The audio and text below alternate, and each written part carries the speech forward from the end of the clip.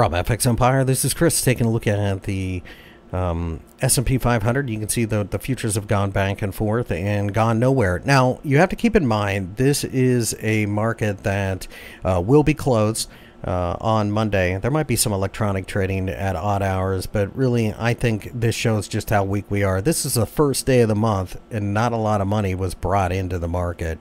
Got an initial pop when New York opened, and then it just fell apart. So with that in mind, this looks to me like it's fade the rallies, 4,000 being a major ceiling above.